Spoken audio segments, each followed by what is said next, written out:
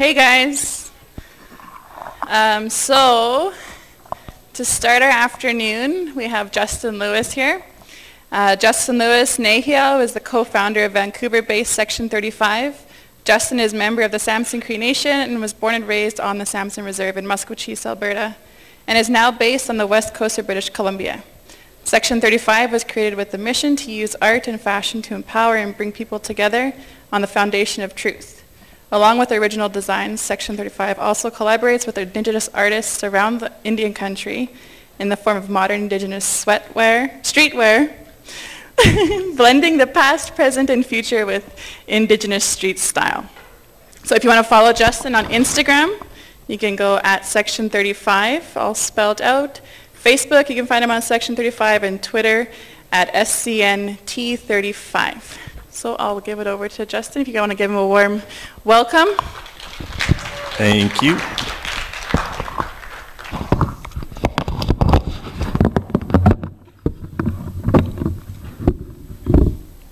Let's see. Okay, you guys hear me? Good. Okay, how's everyone doing today? Good, good.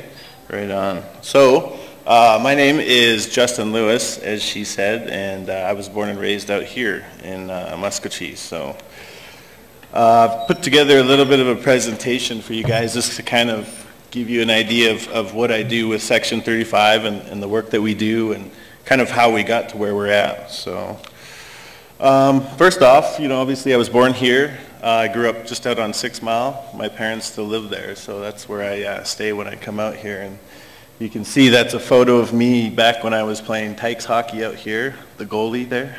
That's me just as a little guy. So I'm a member of the Samson Cree Nation, and I grew up playing hockey and baseball, and that kind of really took me on a journey to get outside of the reserve and where I'm at right now. And so I played baseball competitively, and when I got done high school, I was recruited to play baseball down in California, and I got my business degree down there, and that really kind of jump-started me to get to where I'm at. So, growing up, I was encouraged to stay in school, and so, I finished high school, I finished college, and education was always really important, and that was stressed on me, and my parents taught me to think outside the box. So, I attended university, California State University, and I played Division II baseball, and you can see there's a photo of me back in my playing days. I'm retired now, and I used to play in the summer, but not anymore. I don't have time for that. So when I was done playing baseball, I got my business degree. I got a Bachelor of Science in Business Management, and that was from Cal State Stanislaus. And so it took me 6 years. 6 long years to get that, but I got it, and once I was done, I started working in the business world, and my first professional job was with a startup real estate company, and our CEO was a pretty eccentric guy. He had one glass eye, and he used to wear cowboy boots with his $2,000 suit, so he's a really interesting guy, but that job was probably one of the most influential jobs in kind of helping me become an entrepreneur and seeing where and what I could do with something of my own. And I'll tell you a little story about his, kind of what he did, and his goal was to create his own real estate company, and he started a self-storage brand. And so, when I started with them, it was a startup company. There was, I think, maybe 10 of us in the office, and he was fronting, all the bills, everything was coming out of his own pocket. And so we were there from the very start with his branding and helping get all that stuff going with that. And just a couple years ago, I read in the news that he sold his company for a couple $2 billion. So that was really cool for me to be a part of something from the start and to watch it kind of mature and become something that he really wanted to do. And when I started with him, I interviewed with him, and it was back in 2008, and I don't know if you guys are probably way too young, but down in the States, the economy basically basically tanked at that time, and I had just finished school, and I was desperate to find a job, and I interviewed with him, and he basically said, it's not going to cost me a whole lot of money to hire you, is it? And I was so hungry to work and get my foot in the door that I said no. And so I took a job with him, and it ended up being, when I left that company, I was helping run his marketing department and working very closely with a graphic designer who basically introduced me to graphic design and taught me a lot of the basics, which helped me get to where I'm at right now designing. So for me, when I look back, that is probably one of the most influential jobs I've had. And so after years of working in the business world, I wanted to start my own business, and that was kind of how Section 35 was born. I was working, not happy doing what I was doing, working for somebody else. And I've always been a fan of art and fashion and all that kind of stuff. And I had met a guy in Vancouver playing baseball, and he ran a screen printing business. And so I started making t-shirts of my own, and I had made a couple of some old hockey teams that, if you guys remember the Hobima Hawks, everybody uses the Hawks logo now, but back in the day it was a junior hockey team. And so I made a couple t-shirts with that logo, and I also made some jerseys, that the old Hobima Oilers jerseys, for Christmas gift for a couple of my friends. And from that point we started having a conversation about, hey, maybe we could do something. We have all the tools in the shop to create our own stuff. And so that was really the jump start of Section 35. So there's a photo of a friend of mine. If you guys are familiar with Nako Bear, he's a singer-songwriter, out tours all over. And he wore that jacket at one of his shows, and it's pretty cool. I love that photo, so I just put that up there. So anyways, who are we? So it's myself, and I have a friend, business partner, Andrew, who works in Vancouver. He runs a screen printing shop, full service shop, and we run our business out of there in East Van. And so we were founded in late 2013, and we really didn't launch until March of 2016. So in that span of 2 to 3 years, I spent a lot of time working on business plans, kind of researching competition, what's happening in the native apparel industry, mainstream apparel industry, streetwear.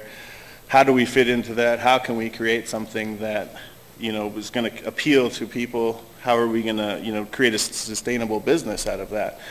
And, the apparel industries, it's crowded market space. Everybody's making shirts and doing all that stuff. So it really took me a long time to be ready. I was working full-time at the time, so that also kind of factored into not being able to do it. But we got to a point where people were, okay, where's your company? Where are you guys? Where's your website? And March 2016, we launched our website. So, and we are based in Vancouver.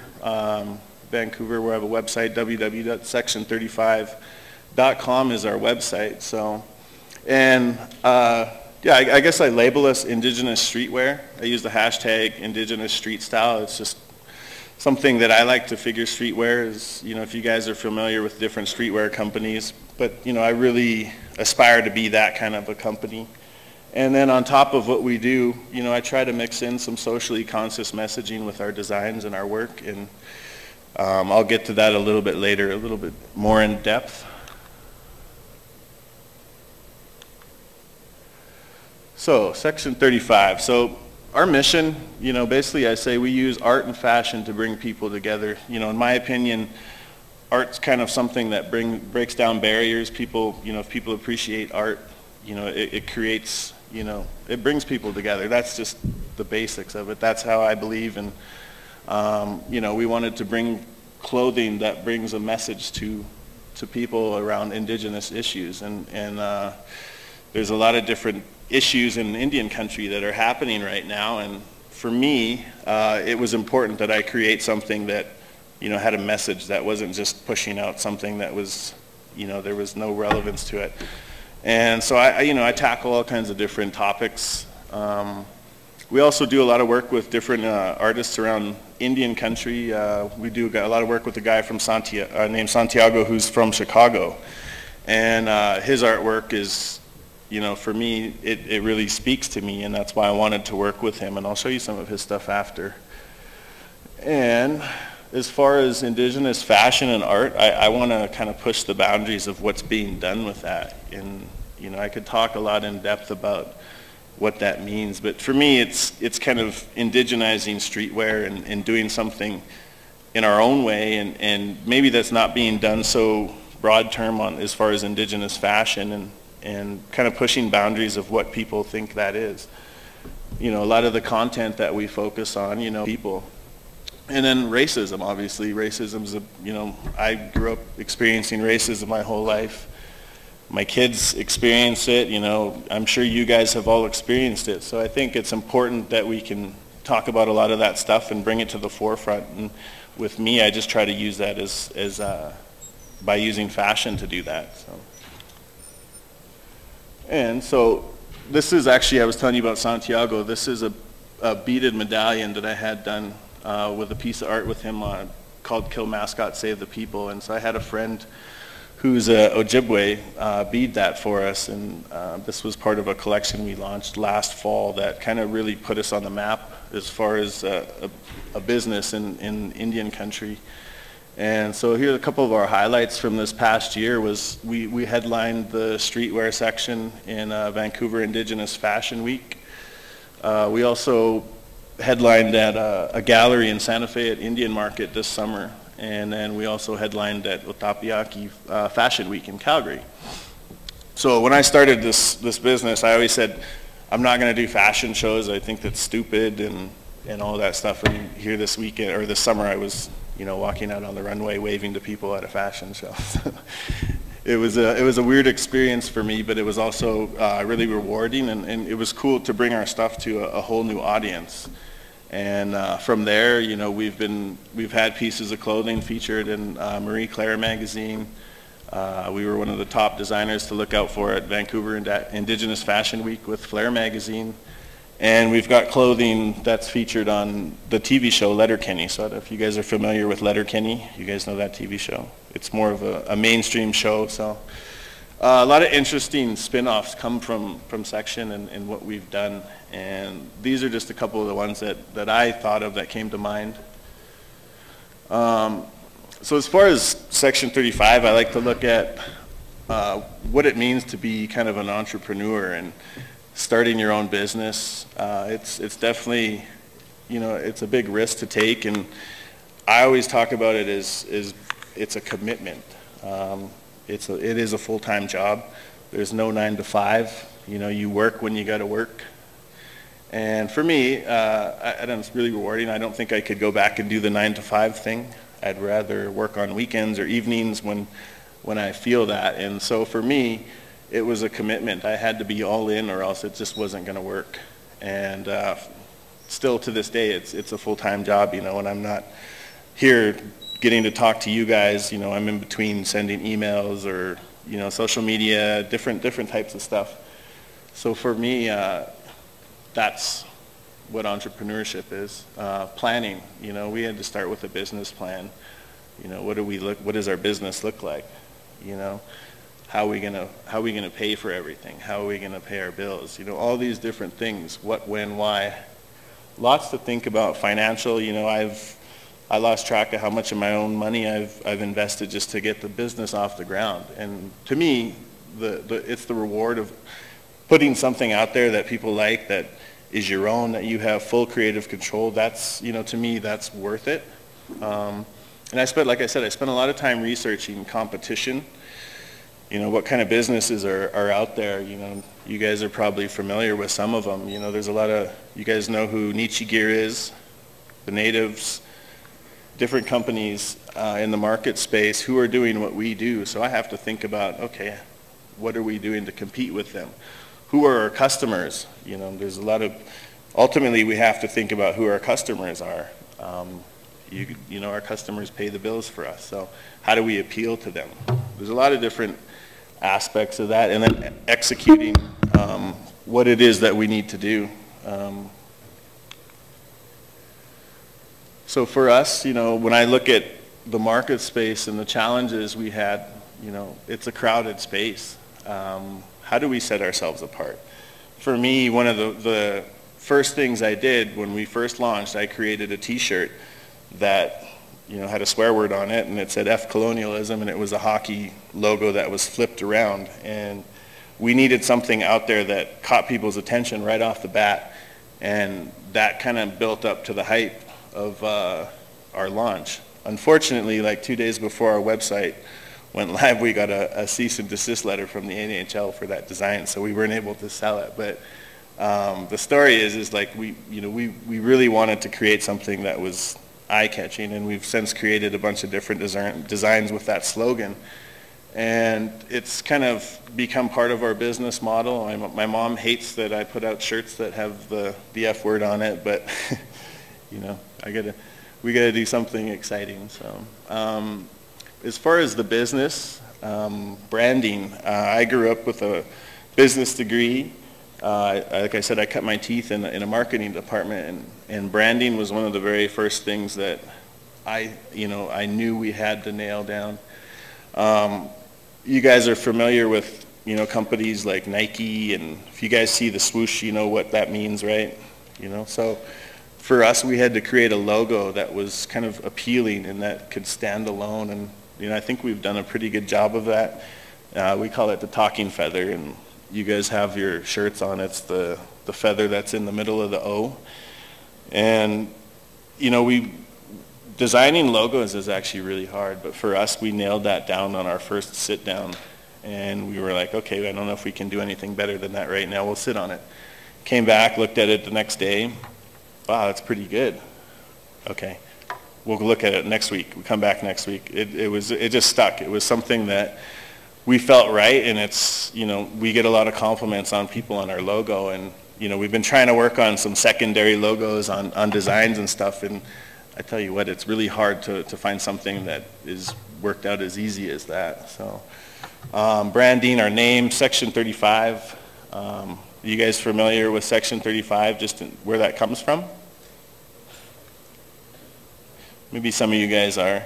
Anyway, so I used to do some work in consulting work in Indigenous relations, and so Indigenous law was kind of at the forefront of that work, and Section 35 kind of really just jumped out at me, and that's the part of our Constitution that recognizes and protects our treaty and our Indigenous rights in this country. So there's a subtle, political side and undertone to what we do, and that's where that came from. And I get a lot of questions from people who ask about it, Native people, non-Native people, and it's a good conversation starter. It's a teaching point. And it just worked really well for us as a company, and as far as marketing, branding, all that stuff, it works on all different levels, and it's just catchy. So as far as sales go, marketing, we use social media as basically our marketing platform. Instagram, Facebook, Twitter, we have Tumblr, but primary, Instagram is probably our number one platform to use, and we just reached 11,000 followers, and I always said I wanted to see us get to 10,000 where you no longer see the numbers, it just becomes a K, and so we've got to that recently. And maybe if we could get to 100,000 followers, that would be mind-blowing for me. But we push out a lot of content on our social media because that drives our sales. Here's a photo from a photo shoot that I just did with Jesus in Vancouver, and I spent a lot of time shooting photos for our own content. I also freelance a little bit, and then I have a lot of friends who are photographers who are always willing to work with us, and it's cool to let people freestyle on their photography. And I like to see photographers put things through a different lens every time. Each photographer has their own viewpoint on the world, on how they see things, and so it's really cool to let photographers freestyle on our photography, and I think it adds to the concept of art as part of what we do. There's an art to it, and so I'm really particular about content that we share in photographs. Sorry, I can't even talk here. And I think it's important as far as, part of your branding as a company to be really professional. And so I spend a lot of time editing photos and then just working and getting people to do photo shoots for us. So sales is always if you don't sell anything, you're never going to be able to pay your bills, and you can't keep doing what you're doing. So it drives a lot of what we do. Just a sec. I don't like to be concerned about money, but as a business, you have to be. And so I spent a lot of time reviewing, where we're at with our sales and what sold, what didn't sell. When I first started, we started really basic. I think we had 3 or 4 designs, and I wanted to push more, but I think some of the biggest mistakes businesses do when they first start is they just go straight out and they invest a lot of money, and if you don't sell anything, you have money sitting on the shelves and dead stock. So we started out fairly small, and we've kind of gradually grown with the amount of stuff that we're selling. And I mean, it's always a risk. Sometimes the best designs or some of the coolest things you do, you don't think, you think they're going to sell and they don't sell. And then some of the mediocre stuff maybe sells a lot better. And it's always kind of a juggling match on how you're going to do. And every time I push something out new or a new design out, like I'm nervous. I get really nervous for some reason. Partially, I think, because it's your art, your designs, but it's also, what if it doesn't sell? We've invested money into putting this out there. So sales drives what we do. And then just the consumer, who is our audience? We have to kind of think about, what does our following and our customers, what do they like? What's selling? What are they buying? What do they want to spend their money on? What don't they want to buy? And how do we appeal to our customers? And then customer service. I spend a lot of time doing emails, responding to people who have questions. We get DMs all the time on our social media asking all the most mundane questions to people complaining about prices and you name it, and we've had to deal with it. So that takes up a lot of time. But maybe one day if we get bigger, we'll have a customer service team who can take that off my hands. But I think it's important that you connect with the customer, and I spend a lot of time doing that, and I think it goes a long way because we get compliments on responding to emails quickly and messages and stuff. So, and then setting milestones. I set a lot of different milestones, on sales. If we've invested so much money on a drop, how much do we want to make off it? Okay, how much do we break even? What's it going to cost us to break even? We do a lot of that kind of stuff behind the scenes. But like I said, at the end of the day, everything's a risk for us. But it's also, the risk and the reward. So, sorry.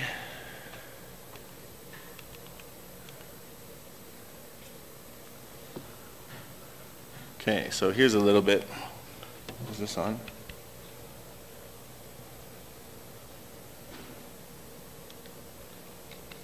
I'll just talk from here then.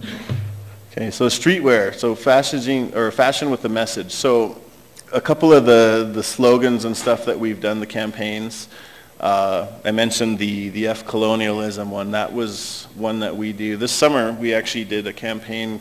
The Canada 150 was coming on, and there was all this talk about it. And so we did a campaign called Canada Don't 150, and we put out 2 t-shirt designs, one featuring, they're both Mohawks from out in Quebec, and we had permission from their families to use their images for this campaign. And one was of Kanyetio Horn's mom. She's an actress. Her mom, pregnant, standing beside this big rock that said, "You're on Indian land." And then the other one was from the Oka crisis, and it was the late Dan Phillips, and he was swinging on a Canadian soldier. So the imagery was really, kind of, controversial in a sense, but we wanted to kind of bring some truth to some of the stuff that's happened in the last 150 years.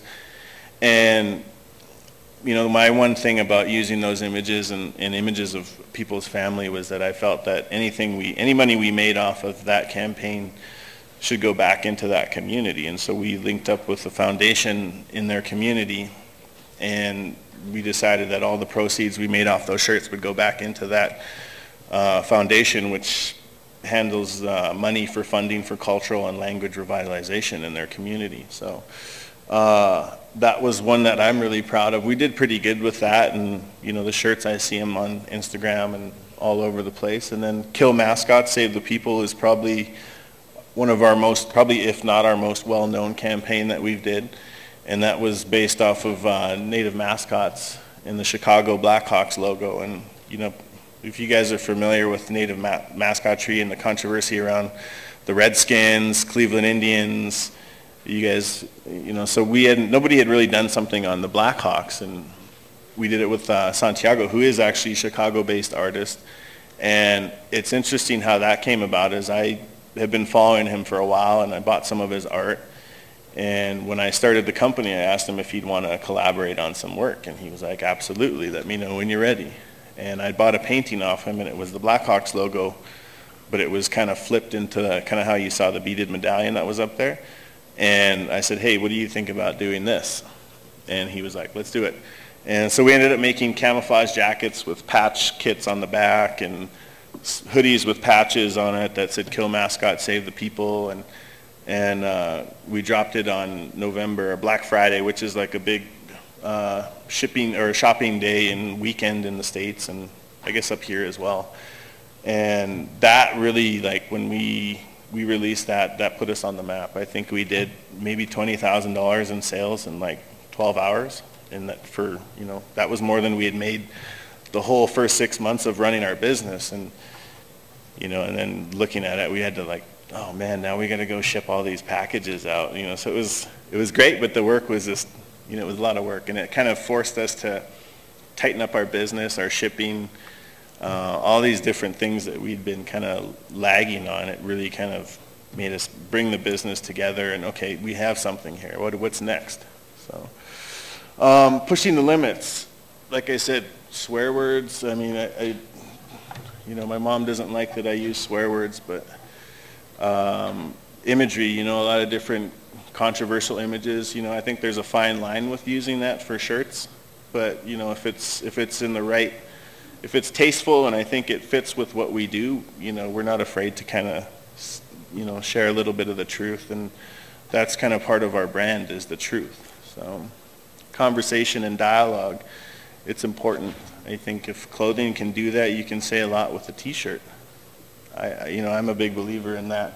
The simplest t-shirt can say the most. So, and just bringing awareness to issues, giving back to the community. We do a lot of different, you know, campaigns here and there where, you know, the money we make, we can redistribute that to, you know, a youth program or a basketball team for women in the inner city. There's different, you know, kinds of campaigns that we'll run.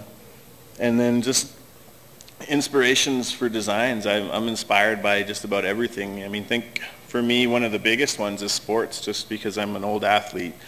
You know, sportswear is probably one of the first places I go for my designs, and you can probably see it. There's a lot of baseball inspiration in everything, and then hockey. So, and then just politics, being Indigenous, you know, a lot of the stuff that I see in the real world, it's just, you know, some days I'll be sitting there and I'll have an idea pop up, and it's like, boom, that would be a dope shirt. Go home, work on it. It just happens, you know. So I want to show you guys a couple of videos just to kind of give you some visuals of what we've done, and then maybe I'll talk a little bit about each one after it's done. So this is the first one, and this was from our summer campaign.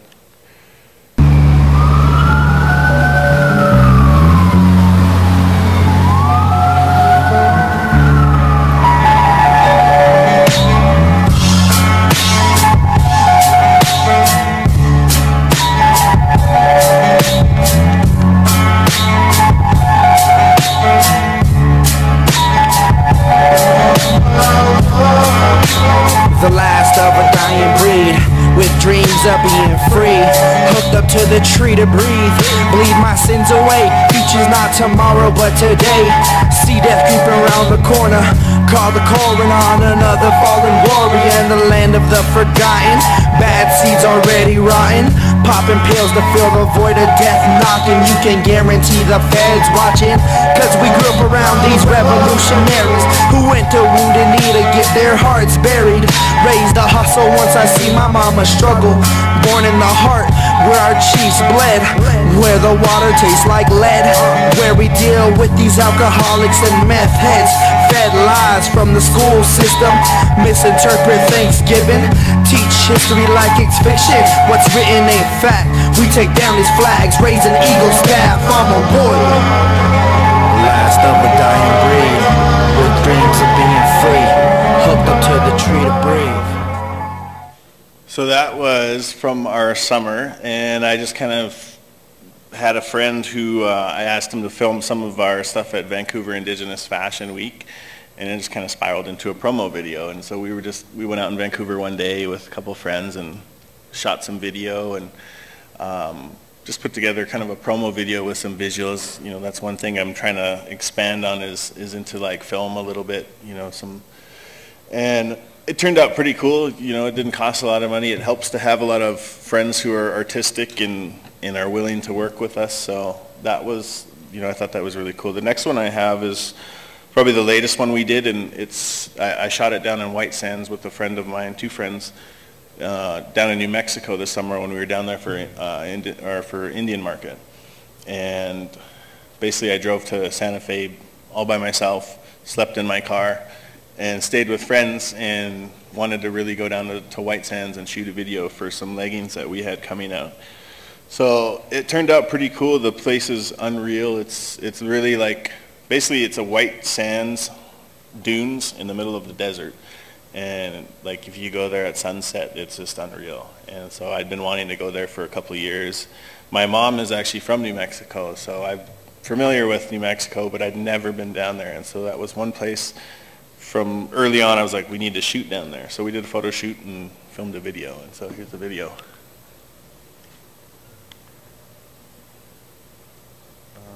Just a sec. Okay.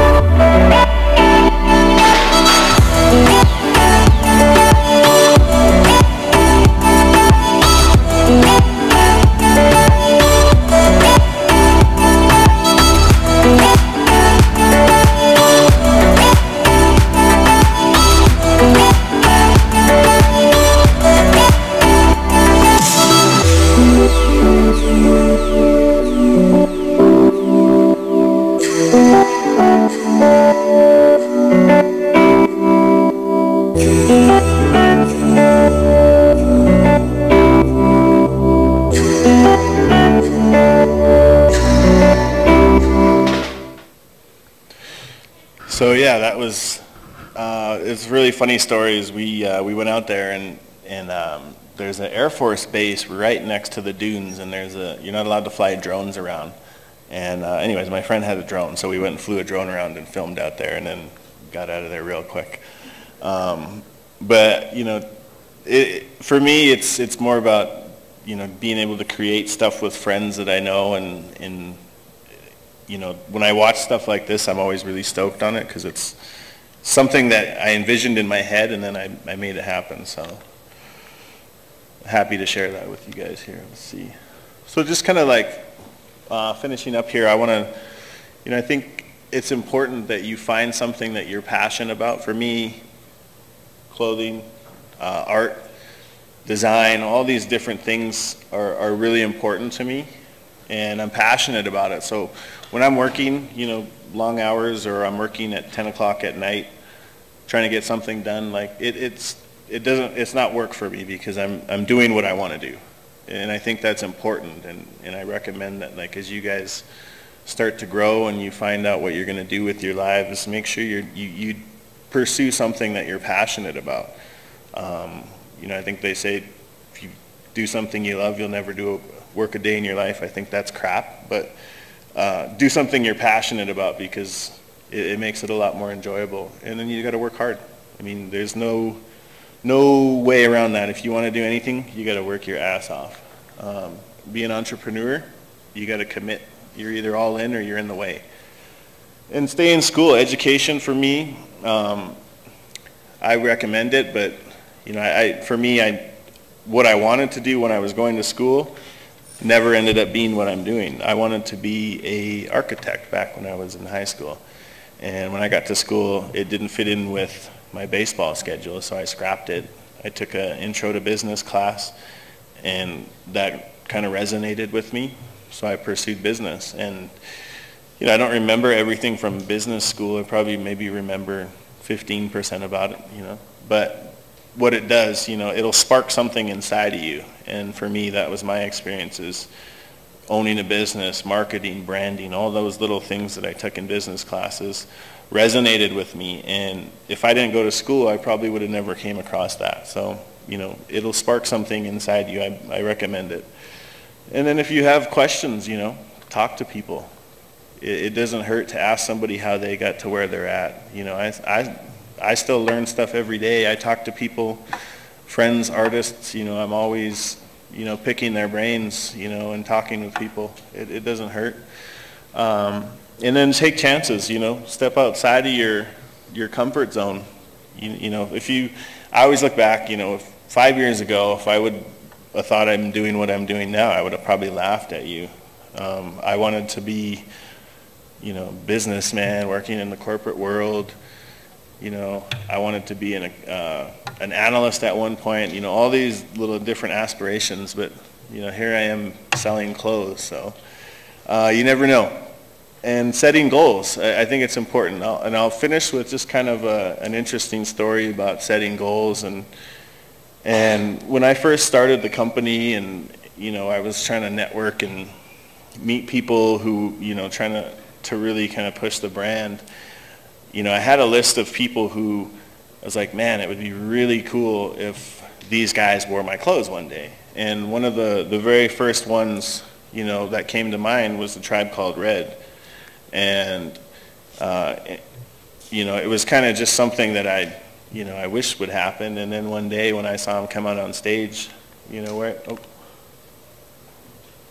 hold on a sec.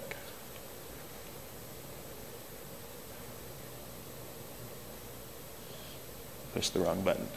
And yeah, so here's the guys from A Tribe Called Red wearing a bunch of clothes of mine. So, and I got to say, it was really surreal when the first time I saw them. I went to their show, and it was in Vancouver. I think it was at the P&E, and they all came out wearing our stuff. And I was just kind of like, I'd seen some photos around social media, but I'd never saw it in person. And when they came out wearing our stuff, I was just like, people were like punching me, look, look, look. And I was like, holy crap. And I ended up becoming friends with these guys. They're really, you know, they're really supportive. And I think the one thing too that, you know, I'm not big on like dropping names and stuff, but I'm super grateful for people like them who have believed in me and helped push the company to where we're at now. And so I'm always, you know, I try to be super humble and thankful for that.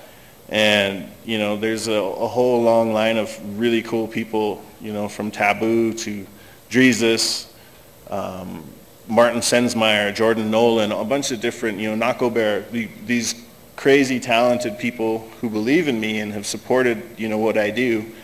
And, you know, at one time that was just, you know, a dream of mine, and now it's happening. So set goals, you know, you never know what's going to happen. So I would leave that with you guys. And then I guess if there's any questions, you know, I'd be happy to answer any questions for you guys. No.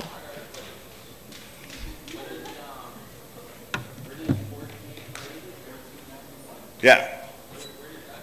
1491 is the year before contact, right? So people talk about 1492 is when Columbus arrived. You know, 1491's kind of been thrown around, but for us, for me, I took that and I was trying to create a collection based on, you know, a mindset of our people before contact, you know, kind of a spin on, you know, decolonizing and all that stuff, but getting back to a place before contact and colonization. So that's what that stands for when I use that. Yep. With who? Yeah, I do a little bit. I've done some photo shoots with him, and he's a friend of mine. You see his photo up there? Yeah, J-Mac's cool.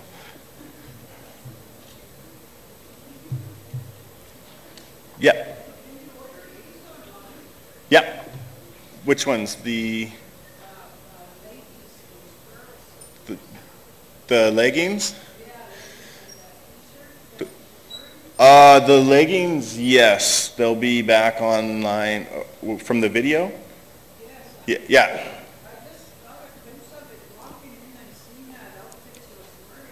Yeah, the tank tops not because it's winter, so we don't really sell.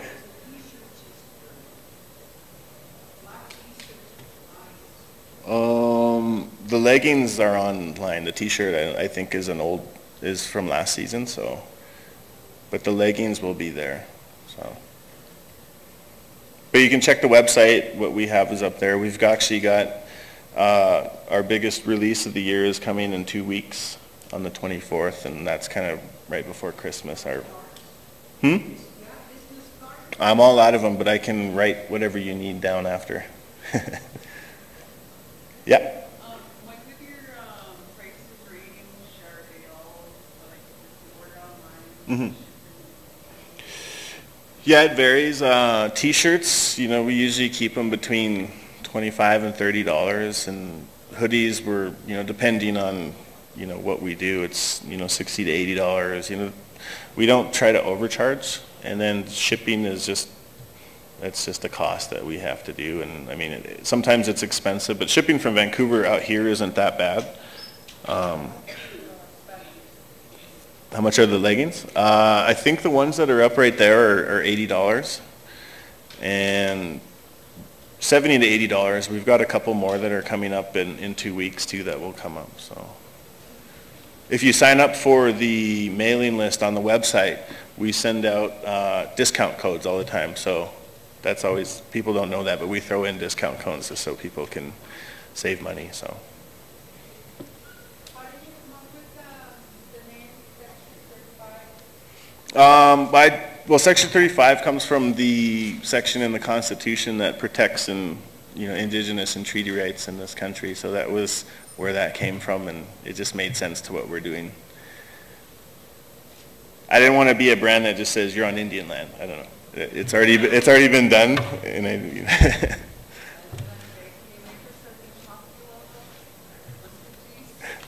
What's wrong with the Hawks logo? Oh, like an updated version? That would be really cool. Okay. Maybe when I'm home one night, I'll just sit down and draw something.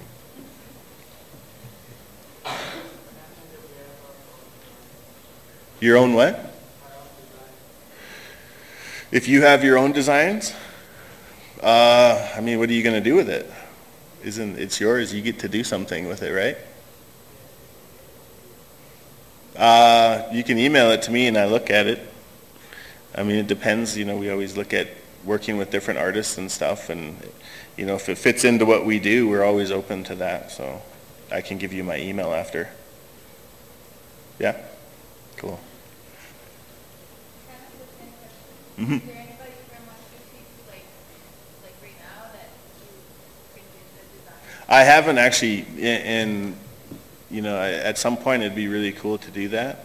I mean, other than me, I'm from Maskwacis, but yeah, I mean, I've done photo shoots with people out here and stuff, but I haven't really collaborated specifically on anything with someone from here yet. So, but I would, you know, it's definitely, you know, something that I would love to do.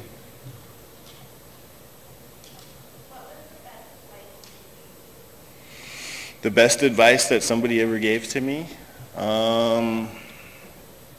Shoot, I've had a whole long list of advice given to me, but I think probably, the one that I gave is just, you know, step outside of your comfort zone. I think that, and just, you know, work twice as hard as the person beside you.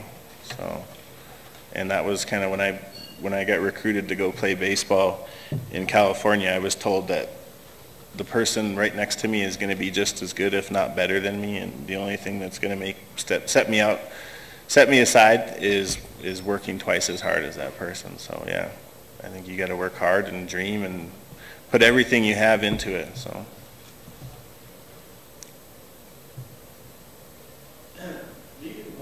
Mm-hmm.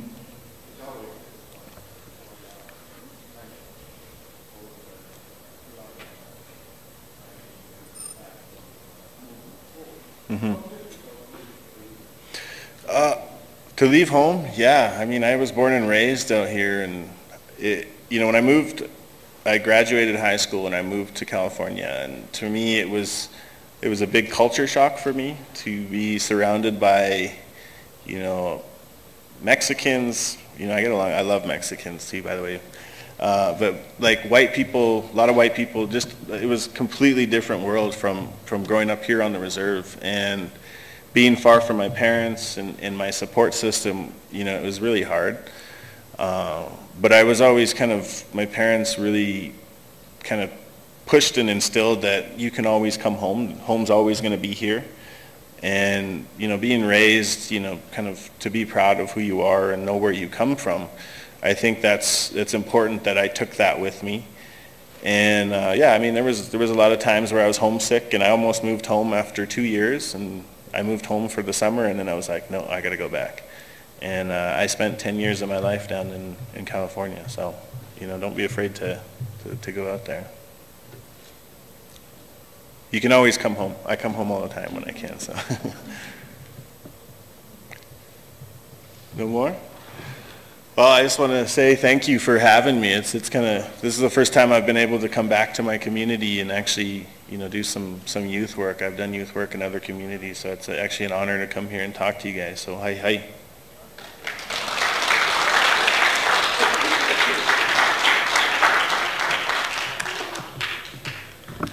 Alrighty. I'm real bad at this, sorry. Okay, so I want to thank Justin for coming out all the way from Vancouver just to come see us, and all of you guys are the only ones that are going to have this Section 35 shirt. So thank you. Justin made them just for us. So now, if you take a look at your name tag that we gave you this morning, if you have a red dot, you're going to go into the gym for the sports session. If you have a purple dot, you're going to go into the cafeteria where you had lunch for the art session. And if you have a yellow dot, you'll go to the foods room just